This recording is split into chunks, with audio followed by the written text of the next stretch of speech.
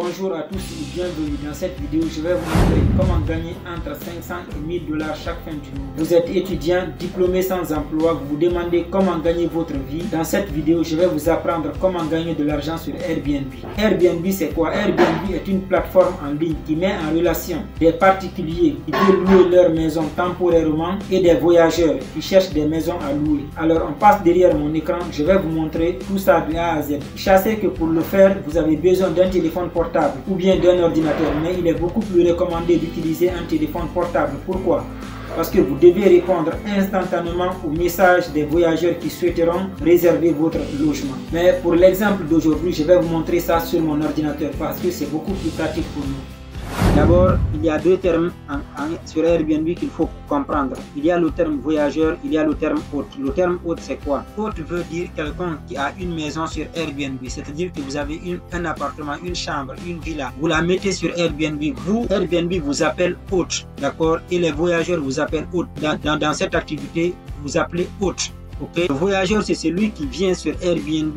Il réserve une maison à louer sur Airbnb. D'accord? Que ce soit une maison, une range, une cabane et autres. En tout cas, un logement sur Airbnb. Celui qui vient réserver un logement sur Airbnb, il s'appelle voyageur. D'accord? On l'appelle sur Airbnb voyageur. Le voyageur, c'est celui qui réserve une maison à louer sur Airbnb. Le hôte, c'est celui qui a une maison à louer sur Airbnb. D'accord? Voilà.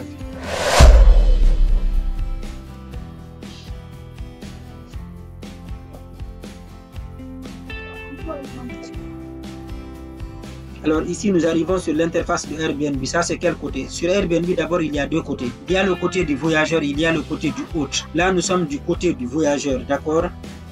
Alors, on va chercher une zone géographique sur Airbnb. Conakry, par exemple. Conakry. OK? Du 20 au 24. Partons du principe que nous sommes deux adultes.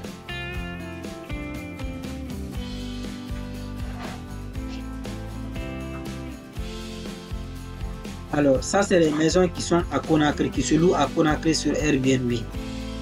OK? Les maisons qui se louent sur Conakry, sur la plateforme Airbnb. Il y a 32 logements, enfin 132 logements sur Airbnb. On va appliquer le filtre chambre. Voilà, on dit qu'il y a 32 chambres dans un rayon de 45 km. Vous voyez à quoi ressemblent les maisons. Cette carte-là, regardez bien ma souris, cette carte-là, c'est la carte géographique sur laquelle se trouvent les maisons qui se louent sur Airbnb dans cette localité. D'accord?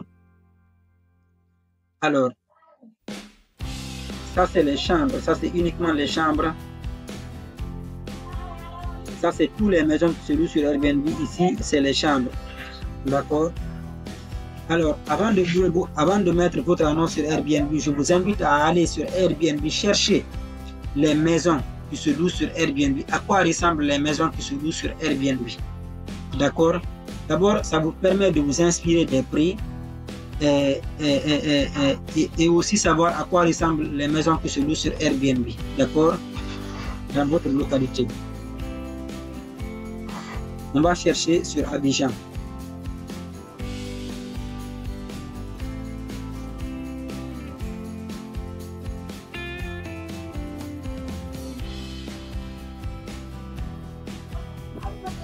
Voici à quoi ressemblent les maisons sur Abidjan. Ok, les maisons qui se louent sur Airbnb sur Abidjan. On dit qu'à Abidjan, il y a plus de 1000 logements sur Abidjan. Ok. Alors, toujours la carte. Vous voyez ici la carte. Ça, c'est la zone géographique sur laquelle se trouvent ces maisons sur Airbnb. Ces 1000 maisons sur Airbnb. D'accord. Ça, c'est les chambres. Ok. Parce que généralement, les voyageurs, il y a d'autres qui cherchent une maison entière, c'est-à-dire un appartement entier. Il y a d'autres qui cherchent uniquement des chambres, d'autres cherchent des ranges. Ok, ça dépend de la zone géographique. Ok, ici, ça c'est une chambre, c'est des chambres simples, ok, des chambres dans des appartements. Ok, ici on dit chambre d'hôte. Vous voyez ici, ça c'est les chambres d'hôtes. Les chambres d'hôtes sont généralement parfois des chambres entières ou bien des chambres partagées. C'est-à-dire que tu es dans ta chambre, tu dors là-bas et tu reçois aussi un voyageur qui va dormir avec toi dans ta chambre. C'est un peu comme ça, ok? Voilà, enfin c'est pas un peu comme ça, c'est exactement comme ça même, d'accord? Maintenant, on va aller sur Casablanca, ok? Toujours pour vous montrer que c'est possible de faire ça partout dans le monde, partout où vous partez. Et que vous avez besoin de réserver une maison pour dormir, au lieu d'aller dans un hôtel, vous pouvez aller sur Airbnb. Airbnb est super pratique, ok? Voilà. On va aller sur Casablanca. Casablanca.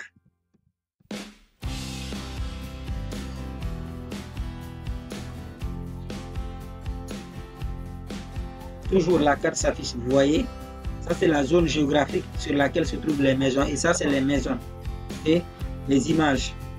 À vous de chercher et voir ce qui vous convient, ok? Il y a même des gens qui louent des piscines, vous avez des chambres, ok? Voilà, ça c'est chambre d'hôtes, c'est une maison, les riads, quand on dit les riads. Okay. Donc, partons du principe que c'est une chambre que nous avons sur Airbnb. Qu'est-ce qu'on va faire? C'est d'aller sur la barre de recherche Airbnb et chercher la localité, ok, votre localité, et s'inspirer de ce qui marche déjà. N'essayez pas d'inventer la roue, d'accord? Voilà. Donc, on a cherché 3 pays, Casablanca, Abidjan, Conakry. À vous de chercher votre localité sur Airbnb. Ça, partout, il y en a partout. Il y a Airbnb partout dans le monde. Okay? Alors, ici maintenant, on va aller aussi, je vais vous faire visiter la partie haute. Ok, la partie haute de Airbnb. Pour vous, par exemple, qui veulent louer votre maison sur Airbnb, c'est ici. C'est ici. D'accord? Nous sommes sur l'accueil. C'est le calendrier. Le calendrier vous sert à quoi? Le calendrier vous sert à bloquer des dates dont vous n'êtes pas disponible. Imaginez que vous avez quelques jours dont vous n'êtes pas disponible pour recevoir des voyageurs. Vous pouvez venir ici bloquer ces dates-là. Pour empêcher que, pour faire en sorte que quelqu'un ne puisse pas réserver votre maison dans ces dates. Ok? Voilà. Ici, c'est annonce. Ça, c'est toutes les annonces que vous avez sur votre compte Airbnb. Comme vous pouvez le remarquer ici, mon annonce là est publiée, il est visible sur Airbnb. Celui-là est en cours de création. Celui-là aussi la même chose. Celui-là aussi la même chose. Non, celui-là il est masqué. C'est moi qui l'ai masqué. Voilà, j'ai vu qu'il y avait beaucoup de demandes en celui-là et que la chambre n'est pas actuellement disponible avec moi. En fait, ce compte-là, c'est un compte. Du coup, j'utilise ce compte pour faire une analyse de marché, pour savoir est-ce que dans cette localité il y a des demandes sur Airbnb. D'accord? S'il y a la demande maintenant, qu'est-ce que je fais? J'essaie de trouver une chambre ou un appartement dans cette localité et le publier sur mon compte principal Airbnb. Ce compte-là sert uniquement à faire une étude de marché. Vous allez voir tout à l'heure. Ça, c'est les messages. Cette partie, c'est ici que Airbnb m'envoie des messages. Airbnb et les voyageurs. D'accord? On va voir ici. Celui-là, il a voulu réserver pour 3 jours à 27 $. Comme je vous le disais tantôt, c'est un contest. Donc, c'est pas, je ne vais pas accepter de voyageurs ici. Parce que de toute façon, je n'ai même pas les maisons en question. Celui-là, il a voulu réserver pour 11 jours à 102 $. Ok? Celui-là aussi, il a voulu réserver. Enfin, le montant ne s'affiche pas. En tout cas, c'est pour 2 jours.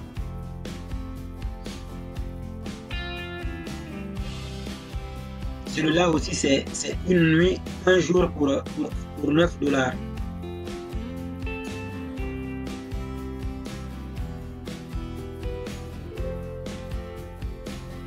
Mon ordinateur est déchargé. Alors, celle-là, c'est une femme, Roxane, pour 9 nuits à 1275 dirhams.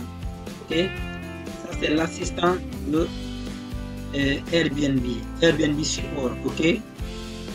Voilà. Comme je vous le disais, c'est pas quelque chose, en fait, ce que je vous partage, c'est pas quelque chose que j'ai pas utilisé. J'ai utilisé, je connais très bien. C'est pour ça que je vous dis de vous lancer. C'est une belle opportunité pour vous de commencer l'entrepreneuriat sans faire d'investissement préalable. D'accord? Si c'est le menu, ok? Voilà, pour créer une annonce, vous venez ici créer une annonce.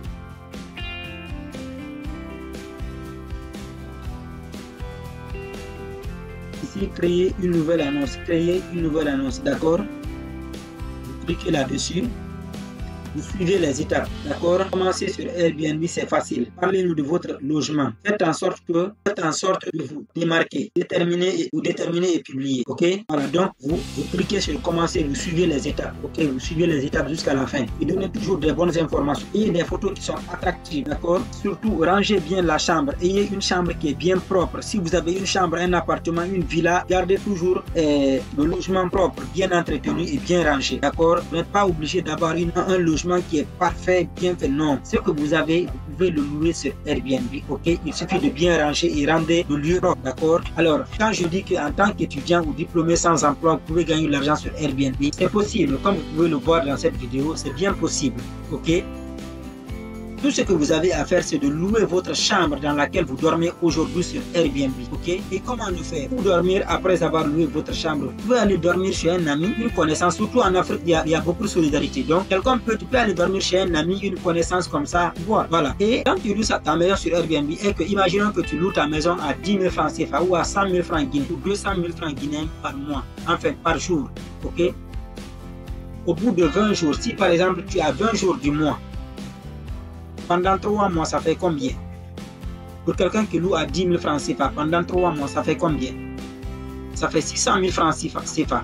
Ces 600 000 francs CFA là peuvent vous permettre d'aller prendre une autre maison en location ailleurs, toujours dans votre localité, et le mettre sur Airbnb. Si vous avez 1, 2, 3, 4, 5 comme ça vous rapporte combien par mois? Et c'est une belle opportunité de commencer l'entrepreneuriat, d'accord? Je vous conseille vivement à commencer par là. Si vous n'avez pas d'investissement, si vous n'avez pas de moyens pour faire des investissements immobiliers, commencez par là. C'est une très bonne chose et c'est une très bonne manière. Et vous allez voir que ça va fonctionner.